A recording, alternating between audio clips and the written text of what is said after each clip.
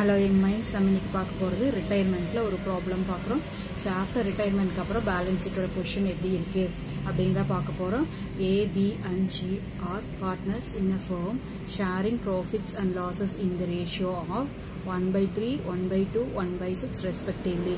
The balance sheet as on 31/3/2016 was as follows. So 3 persons இருக்காங்க. So அதுல பாருங்க reserve fund, capital ABC, loan payable, sundry creditors, building, machinery, furniture, stock, debtor, less provision, cash கொடுத்திருக்காங்களா.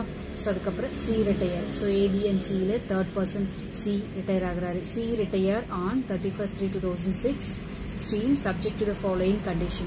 So goodwill of the firm is valued at rupees 24,000. retirement ஆகறப்ப goodwill வந்து CEO டோட்டலா எவ்வளவு இருக்குன்னா 24,000 இருக்கு. ஓகேங்களா. furniture to be depreciated by 5%. value depreciate ஆகுது. அசெட்டோட value depreciate ஆகும்போது எந்த சைடுல வரும் அப்படின்னு பாத்தீங்கன்னா revaluation account போடுறப்ப asset சைடுல வரும். ஓகேவா. சோ நெக்ஸ்ட் இந்த goodwill எங்க போகும் அப்படின்னு பாத்தீங்கன்னா capital accountக்கு கொண்டு போவோம். சோ நெக்ஸ்ட் வந்து machinery இது asset item அப்படிங்கறதுனால உங்களுக்கு எங்க வருங்க asset சைடுல வரும். ஓகேவா. கேபிட்டல்ல asset சைடு வரும். ஓகேங்களா. machinery to be depreciated by 10%. so இதுவும் value depreciate ஆகுது. so revalue accountல asset side. stock to be appreciate 15%, building to be appreciated 10%. so இந்த ரெண்டு வேல்யூ appreciate ஆகுது அப்படிங்கும்போது liability சைடுல டிஃபரன்ஸ் வரும். reserve for doubtful debt to be raised to 2000. so எவ்வளவு இருக்குங்க 500 ல இருந்து 2000 ஆயிருக்கு. so liability increase ஆனா asset side. ஓகேவா. so prepare necessary ledger account and show the balance sheet of the firm.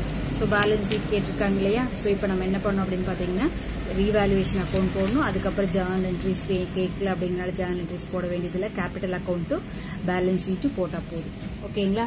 so இப்போ இதை வச்சு நம்ம என்ன பண்ணோம் அப்படின்னு பாத்தீங்கன்னா இந்த goodwill வந்து 24,000 இருக்கு. 24,000 வந்து so இந்த ரேஷியோல என்ன பண்ணுங்க 3 பேருக்கு பிரிச்சுக்கணும். சிஓட மறுபடியும் 6 பிரிச்சுக்குவாங்க அப்படின்னு பார்த்தீங்கன்னா A and B பிரிச்சுக்குவாங்க. அப்ப அந்த ரேஷியோ உங்களுக்கு தெரியணும். So new profit sharing ratio அப்படின்னு போட்டுட்டு அதை கண்டுபிடிச்சிக்கலாம். ஏபிசியோட ஷேரிங் ரேஷியோ 1/3, 1/3, 1/2, 1/6.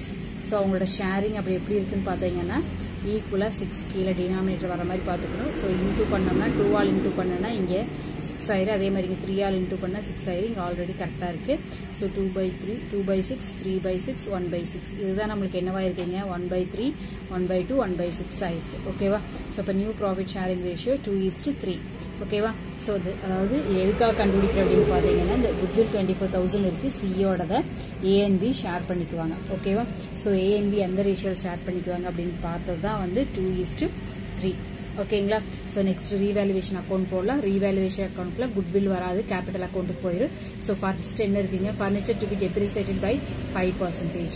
ஸோ ஃபர்னிச்சர் எவ்வளவு இருக்குன்னு பாருங்க. ஃபர்னிச்சர் 10,000 இருக்கு. ஸோ 10,000ல 5% அப்படிங்கிறது என்னங்க 500. ஓகேவா. ஸோ அப்போ எந்த சைடில் வரும் 2 ஃபர்னிச்சர். ஓகேங்களா. எவ்வளோ வரும் அப்படின்னு பார்த்தீங்கன்னா 10,000 into 5%. ஓகேங்களா. வேல்யூ 500 depreciate ஆகுது. நெக்ஸ்ட் வந்து machinery to be depreciated by 10%. So மிஷினோட வேல்யூ எவ்வளவு இருக்குன்னு பாருங்க 40,000. அப்போ என்ன பாருங்க 10% அப்படிங்கும்போது 400. to machinery எவ்வளவு இருக்கு அப்படின்னு பார்த்தீங்கன்னா 40,000 into 10% depreciate ஆகுது. so 4,000. so next machinery க்கு stock to be appreciate அப்படிங்கறப்போ asset item வரும். ஓகேவா. so asset சைடுல வரும். so அப்போ 15% stock எவ்வளவு இருக்குன்னு பாருங்க 25,000ல 15% appreciate ஆகுது. so by stock so 25,000 into 15%. so எவ்வளவு வருதுன்னு பாத்தீங்கன்னா 3,700. ஓகேவா. so next என்ன இருக்குங்க next பாத்தீங்கன்னா building to be appreciated by 10%.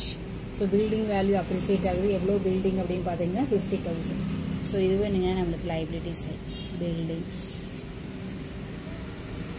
ஓகேவா. எவ்வளவு 50,000 into 10%. So 5,000.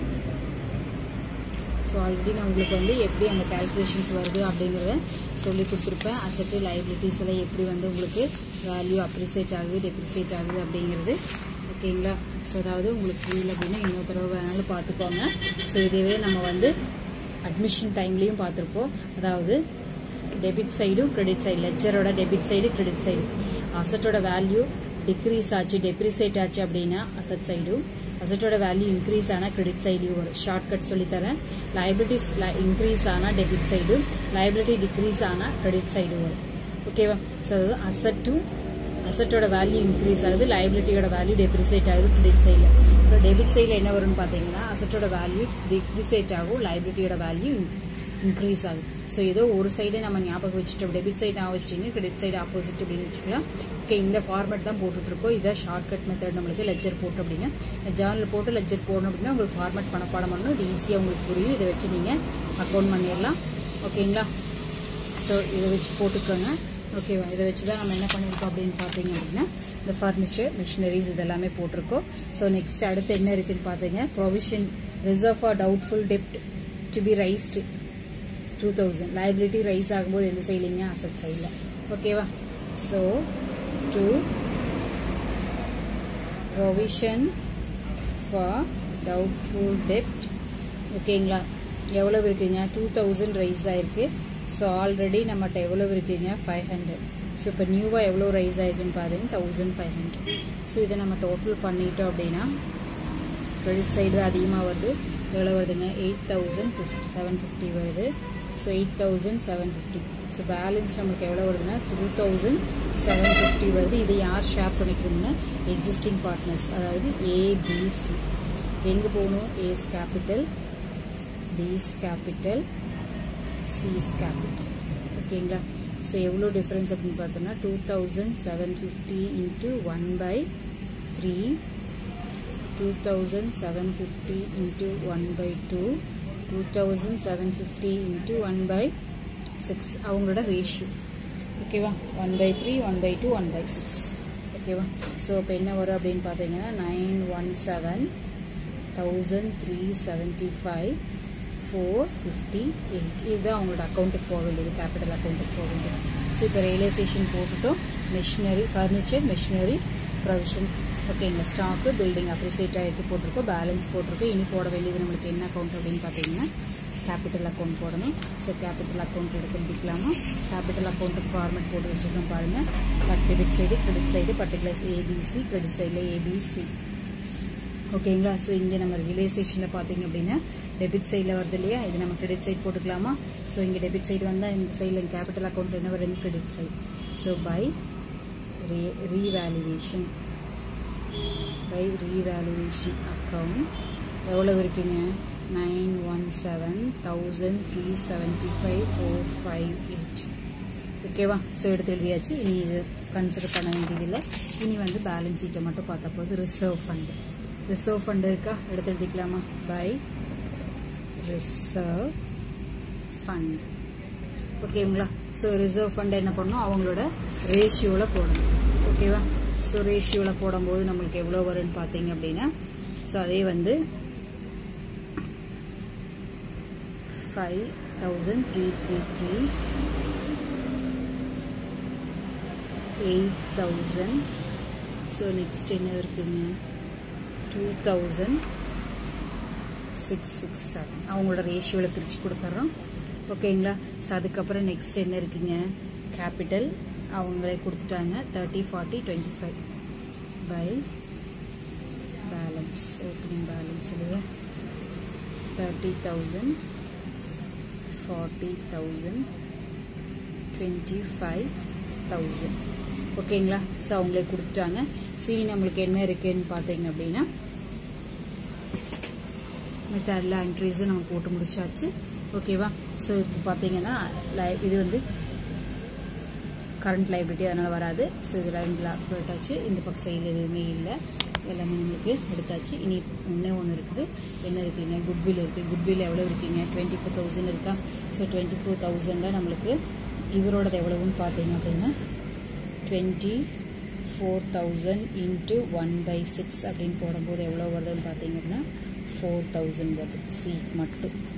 ஓகேவா இந்த ஷீயோட யார் ஷேர் பண்ணி இவர் வெளியே போயிட்டார் அப்படின்னா அந்த குட்வில் வந்து அமௌண்ட் கிடையாது அது ஒரு நட்பெயர் அதை யார் ஷேர் பண்ணிக்குவாங்க இருக்கிற A and B க்கு தான் அந்த நட்பெயர் வரும் ஓகேவா அதனால வந்து அவங்களோட ஷேரிங் ரேஷியோவில் போட்டுப்போம் இது வந்து goodwill asset item so liability credit side வராது டெபிட் சைடில் தான் வரும் ஸோ டு சீஸ் கேபிட்டல் ஓகேங்களா இது என்னன்னு பார்த்தீங்கன்னா குட்வில் தான் ஓகேவா ஸோ எவ்வளோ வருது அப்படின்னு பார்த்தீங்கன்னா 24,000 into 1/6 4,000 ஸோ எந்த ரேஷியோவில் பிரிக்கணும் அப்படின்னு சொல்லியிருக்காங்க 2:3 நியூ ரேஷியோ நம்ம போட்டிருக்கோம் இல்லைங்களா ஸோ அந்த ரேஷியோவில் பிரிக்கணும் அப்போ 1,600 2,400 ஓகேங்களா ஸோ இப்போ இது ரெண்டும் என்ன பண்ணுங்க இந்த குட்வில்ல இவருக்கு பே பண்ண மாதிரி போடணுமா ஸோ ஏஸ் கேபிட்டல்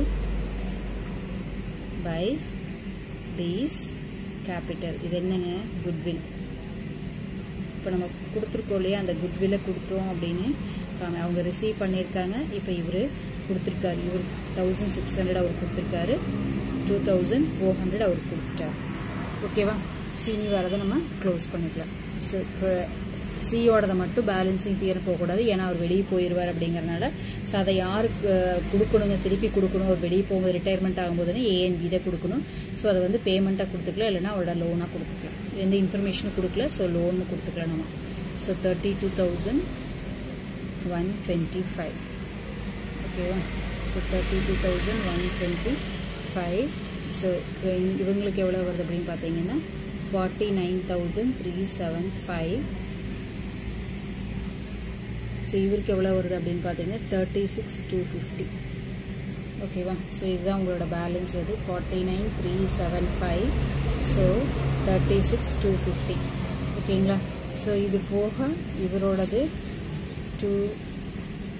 பேலன்ஸ் எவ்வளோ வருது பார்த்தீங்கன்னா 34,650 வருது ஸோ பிக்கு 46,975 வருது ஸோ இவரோடது மட்டும் என்ன வருங்க லோன் போடும் டூ சீஸ் லோன் அக்கௌண்ட் ஏன்னா அவர் பே பண்ணி கொடுக்கணும் இல்லைங்களா இவங்க ரெண்டு பேரும் A and B இவருக்கு பே பண்ணிடுறேன் எவ்வளோ பே பண்ணால் 32,125 அக்கௌண்ட்டை க்ளோஸ் பண்ணும்போது அவரோட அக்கௌண்ட்டில் எவ்வளோ இருக்குன்னா 32,125 இருக்குது ஓகேங்களா ஸோ அதை வந்து A and B திருப்பி கொடுக்கணும் அதனால் வந்து பேமெண்ட் பற்றி எதுவும் இன்ஃபர்மேஷன்ஸ் கொடுக்கல அப்படிங்கிறனால லோனுக்கு கன்வெர்ட் பண்ணிட்டாங்க so next A and Bயோட balance sheet இப்போ சிங்கிற ஒரு ரிட்டையர்மெண்ட் ஆகிட்டாரு ஸோ இந்த கேபிட்டல் அக்கௌண்ட் போடும்போது சி வந்து வெளியே போயாச்சுன்னு அர்த்தம் அவர் செட்டில் பண்ணுறது தான் லோன் அக்கௌண்ட்டை கன்வெர்ட் பண்ணிட்டோம் ஸோ இனிமேல் இப்போ வந்து அந்த கம்பெனியில் அந்த ஃபேமில் பார்ட்னர்ஷிப் ஆகிறது வந்து A and B மட்டும்தான் இப்போ அவங்களோட பொசிஷன் என்ன அப்படின்னு பார்க்க போகிறோம் ஸோ ஃபஸ்ட்டு லைபிலிட்டி சைட் பார்த்துக்கலாங்களா இப்போ லைபிலிட்டி சைட் ரிசர்வ் ஃபண்ட் வந்து பிரித்து கொடுத்தாச்சு ஸோ எந்த அமௌண்ட்டும் இல்லை கேபிட்டல் அமௌண்ட்டு இப்போ A and B புதுசாக வந்திருக்கு இல்லைங்களா எவ்வளோ வந்திருக்கு அப்படின்னு பாருங்க A and Bக்கு இதுதான் ஏவோட இது பியோடது ஸோ கேபிட்டல் அக்கௌண்ட் போட்டுக்கலாமா ஸோ கேபிட்டல் ஏவோடது எவ்வளோ இருக்குது அப்படின்னு பார்த்தீங்கன்னா 34,650 ஸோ அதே மாதிரி பியோடது எவ்வளோ இருக்குங்க 46,975 ஓகேவா ஸோ அதுக்கப்புறம் கிரெடிட்டாஸ் எவ்வளோ இருக்குங்க 25,000 இருக்குது ஸோ கிரெடிட்டாஸ் 25,000 ஓகேவா நெக்ஸ்ட் வந்து லோன் பேயபிள் எவ்வளோ இருக்குங்க 15,000 லோன் பேயபிள் 15,000 இதில் எந்த சேஞ்சஸ் இல்லை இப்போ புதுசாக வந்து சிக்கு பணம் கொடுக்கணும் இல்லையா ஸோ அதுவும் நம்மளுக்கு லைபிலிட்டி தான் A and Bக்கு அது லைபிலிட்டி சிஸ் லோன் எவ்வளோங்க 32,125 ஓகேவா ஸோ இனி பாருங்க அசட் சைடில் பில்டிங் இருக்குது ஃபர்ஸ்ட் பில்டிங் எடுத்துக்கலாம் பில்டிங் எவ்வளோ இருக்குது அப்படின்னு பார்த்தீங்கன்னா 50,000 ஓகேங்களா ஸோ பில்டிங்கோட வேல்யூ என்ன இருக்குதுங்க அப்ரிசியேட் ஆயிருக்கா டெப்ரிசியேட் ஆயிருக்கா ஸோ இதில் வந்து 10% வேல்யூ நம்மளுக்கு என்ன இருக்குங்க அப்ரிசியேட் ஆயிருக்கு அப்படிங்கும்போது ஆட் பண்ணிக்கணும் 5,000 ஓகேவா ஸோ அப்போட வேல்யூ பார்த்தீங்கன்னா 55,000 பில்டிங்கோட வேல்யூ நெக்ஸ்ட் என்ன இருக்கீங்க மிஷினரி 40,000 மிஷினரியோட வேல்யூ 40,000 வேல்யூ என்ன இருக்குதுங்க 10% வந்து டெப்ரிசியேட் ஆயிருக்கு ஓகேவா ஸோ டெப்ரிசியேஷன் 10% ஸோ 4,000 இதெல்லாம் ரியலைசேஷன் நம்ம போட்டிருக்கோம் அப்போ இங்கே என்ன வருங்க 46,000 நெக்ஸ்ட் என்ன இருக்குங்க ஃபர்னிச்சர் 10,000 ஃபர்னிச்சர் 10,000 ஃபர்னிச்சரோட வேல்யூ நம்மளுக்கு அட்ஜஸ்ட்மெண்ட்லேயே பார்த்தா தெரியும். ஃபர்னிச்சரோட வேல்யூ என்ன இருக்குங்க, ஃபர்னிச்சர் 5% டெப்ரிசியேட் ஆயிருக்கு. அப்போ செல் இஸ் 5% டெப்ரிசியேட். ஓகேவா? ஸோ அப்போ என்ன வரும் அப்படின்னு பார்த்தீங்கன்னா டெப்ரிசியேட்டோட வேல்யூ 500. ஓகேவா? அப்போ 9500. ஸோ நெக்ஸ்ட் என்ன இருக்குங்க, ஸ்டாக் எவ்வளோ இருக்குங்க, 25,000 ஓட வேல்யூ அப்ரிசியேட் ஆயிருக்கா. ஸ்டாக்கோட வேல்யூ 25,000. ஸ்டாக்கோட வேல்யூ என்ன இருக்குங்க, அப்ரிசியேட் ஆயிருக்கு 15%. So plus 15% appreciate. நம்ம ரீவேல்யூவேஷன் அக்கௌண்ட்லேயே கால்குலேட் பண்ணியிருக்கோம், அதை பார்த்தே நம்ம எடுத்துக்கிட்டோம். 3750. ஸோ 28,750. ஸோ அதுக்கடுத்து நெக்ஸ்ட் வந்து டெட்டாஸ். டெட்டாஸ் எவ்வளோ இருக்குங்க, 18,000 இருக்குது. So debtors 18,000. இப்போ ப்ரொவிஷன் எவ்வளோ க்ரியேட் ஆகிருக்கீங்க, 2,000 இருக்குதுன்னு சொல்லியிருக்காங்க. ஓகேவா? ஸோ அதை லெஸ் பண்ணிவிட்டு இப்போ எவ்வளோ இருக்குங்க, 16,000. ஓகேங்களா? நெக்ஸ்ட் என்ன இருக்குங்க, கேஷ் எவ்வளோ இருக்குங்க, 8,500 கேஷ் இருக்குது நம்மகிட்ட. ஓகேங்களா? வேறு எந்த இன்கமும் இல்லை. So cash 8,500. ஓகேவா? சரி, நீ என்ன பண்ணணும் அப்படின்னா இதை டோட்டல் பண்ணணும் அப்படின்னா வேலை முடிச்சுட்டு அவ்வளோதான். இந்த ப்ராப்ளம் நம்மளுக்கு முடிச்சிச்சு. ஓகேங்களா? Debit side credit side tally ஆகுதான்னு டோட்டல் பண்ணி பாருங்கள். எவ்வளோ வருங்க அப்படின்னு பார்த்தீங்கன்னா 1,53,750. நீங்களே சைமல்டேனியஸாக எங்கூட போட்டு பார்த்தாலும் சரி, இந்த ப்ராப்ளமை வாட்ச் பண்ணிவிட்டு நான் ஸ்க்ரீன்ஷாட் எடுத்து ஃபஸ்ட் பேஜில் வச்சுருக்கேன், அதை நீங்கள் ஸ்க்ரீன்ஷாட் எடுத்துகிட்டு ஒர்க் அவுட் பண்ணி போட்டு பார்த்தாலும் சரி.